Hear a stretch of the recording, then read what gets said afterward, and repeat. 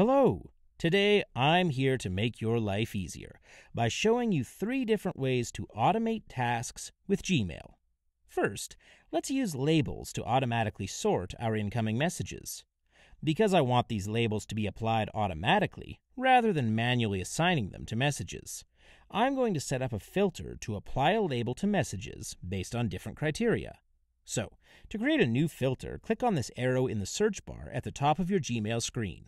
If you get a lot of emails from a small set of email addresses, you could label them based on the senders, which you would do by creating filters based on the email address in the From text box here. However, I get emails from a lot of different people about a few common subjects, so I'm going to filter them based on subject. So, as an example, I'm going to make the subject of this filter videos. So I type that into the subject line here, and then click Create Filter with this search. I'm going to check the box to apply a label here, and then in the drop-down menu, I'm going to create a new label. I'll call it Videos, and then create the filter. You also have the option to apply the filter to existing conversations, which might meet the criteria you've established.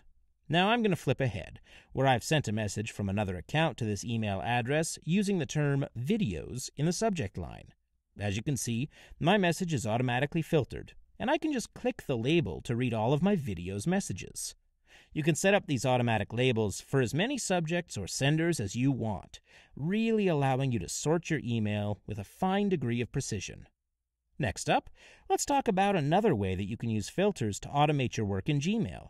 You can use a filter to perform other actions besides labeling, such as forwarding, marking a message as read, marking it as important, and a variety of other options.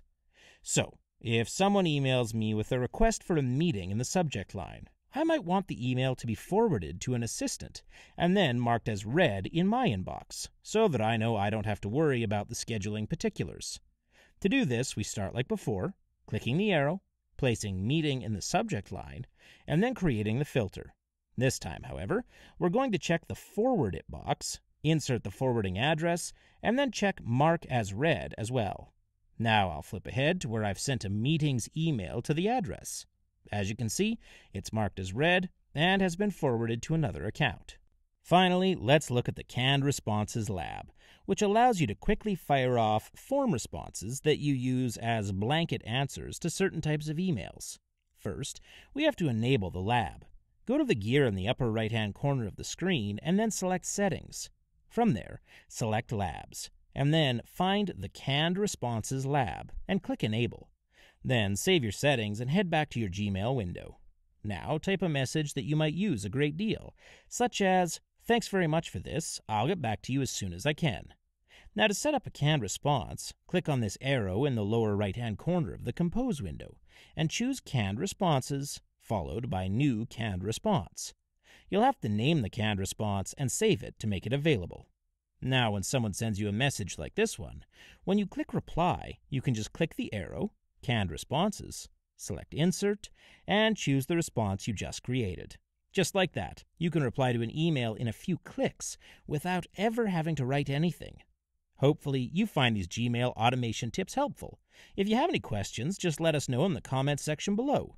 Thanks for watching, and have a great day.